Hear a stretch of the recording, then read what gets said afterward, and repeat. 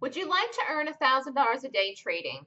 Well, you can if you day trade in and out quickly and look at the market as something where you're taking money out in chunks.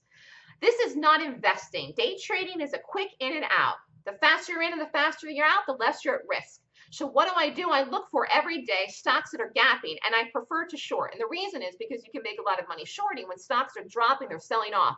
And selling action moves quick and fast and swift.